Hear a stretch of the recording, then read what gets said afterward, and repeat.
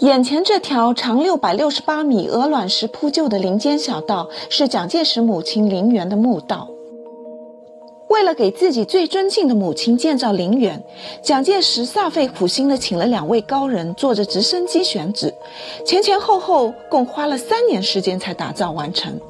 那么蒋母墓有何奇特之处呢？蒋母过世后，蒋介石为何不将她与父亲安葬在一起呢？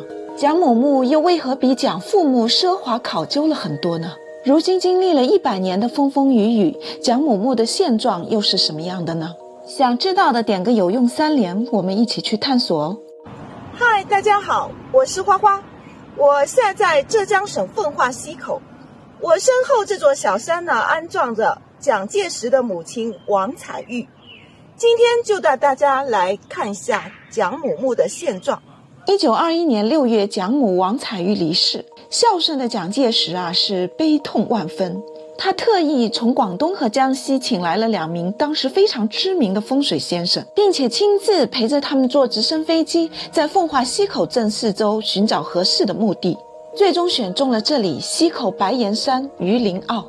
蒋母墓园在当时算得上非常的豪华考究，它是一个建筑群，眼前这道石牌坊便是入口。这道石牌坊可不简单4柱3门，中门上面所刻蒋母墓道4个字，是孙中山先生的手迹。走近看，牌坊的正反面布满精美的浮雕，刻的大多是花卉、和仙、寿星等寓意吉祥美好的图案。牌坊往里走呢，有一条鹅卵石铺就的小道，蜿蜒抬升，一直伸向密林。在这遮天蔽日的林荫之下行走，不免让人产生一种幽暗阴森的感觉。那么我们来说说，经过2位高人的指点，墓地选址到底有多高明呢？据说这白岩山整座山就像一座弥勒佛，而蒋母墓所在的位置正好是弥勒佛的肚脐眼处，再加上蒋母本来也是信佛之人，可以说是顺了他的爱好。而在白岩山的山脚下有3个村庄，以前农村土灶每天烧饭时炊烟袅袅，就好像燃烧的3柱清香，所以寓意特别好。可惜现在富庶的溪口村庄基本没有人再烧土灶了，这香火自然也就消失了。我们把视线转回来，前方这个跨路建造的亭子，大家看像什么？有人说像古代书生的方巾帽，有人说像一顶道士帽，实际呢，这是一个下轿亭。蒋介石每次来祭拜母亲的时候，都在这里下轿步行到墓地，以表示对母亲大人的尊敬。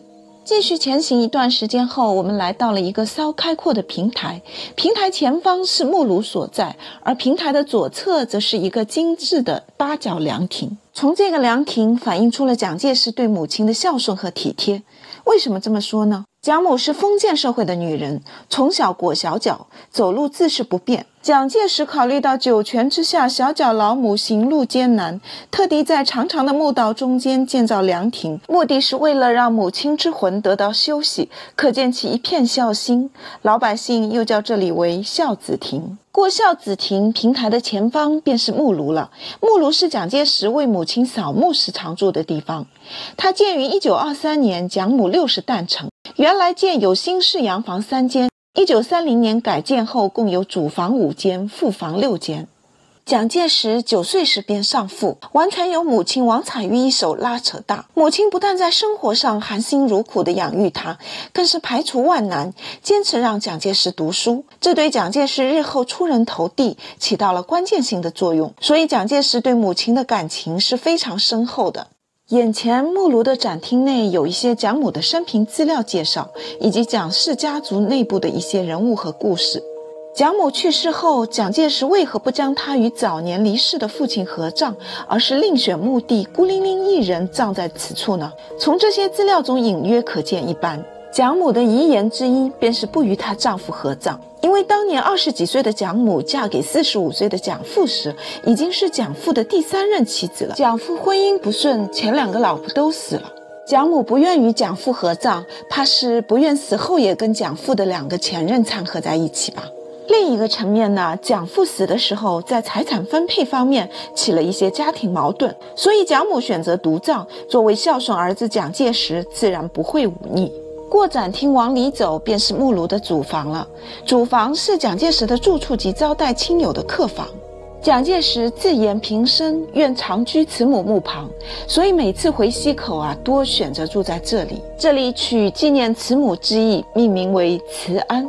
蒋介石在慈安住的最多的一次是西安事变后在此养伤，足足住了有110多天。回乡扫墓和下野休息也常常住在这里。这就是他的居室，应该是一个餐厅吧。中堂的门额上挂了一块黑底金字的牌匾，上书慈安2字。这些细节无不体现出了蒋介石对母亲深切的怀念与感恩。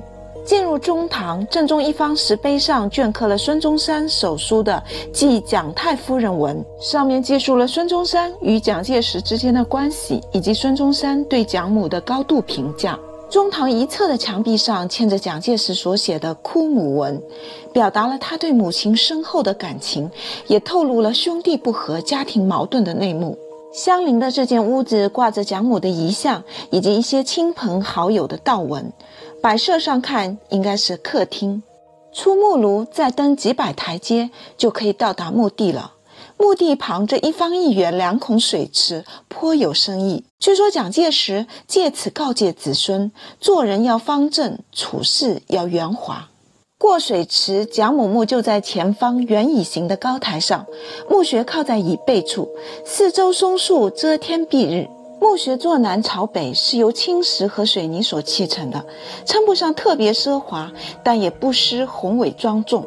墓碑上面蒋母之墓4个字是孙中山先生所书，上面扇形的栏上还刻着昆范竹氏4个字，什么意思呢？就是说自己的母亲是女中模范，竹为榜样。两旁是2只石狮子，左右别头柱上刻着蒋介石自己撰写的对联，上联是祸及贤慈，当日玩梗悔已晚，下联是愧为逆子，终身沉痛恨弥牙。这是国民党元老张静江的手记，大概的意思就是小时候调皮顽劣，闯了祸连累了母亲，现在母亲走了，后悔也晚了，实际上表达了对母亲沉痛的哀悼与深切的思念之情。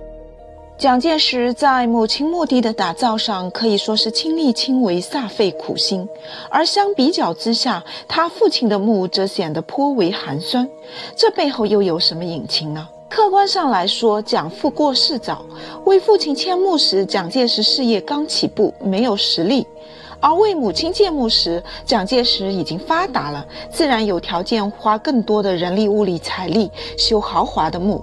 从主观上来说呢，由于父亲早逝，蒋介石从小与母亲的感情更深厚一些。100年后的今天，看到这些，你会有什么样的感想呢？感谢收看，喜欢我的视频请关注点赞。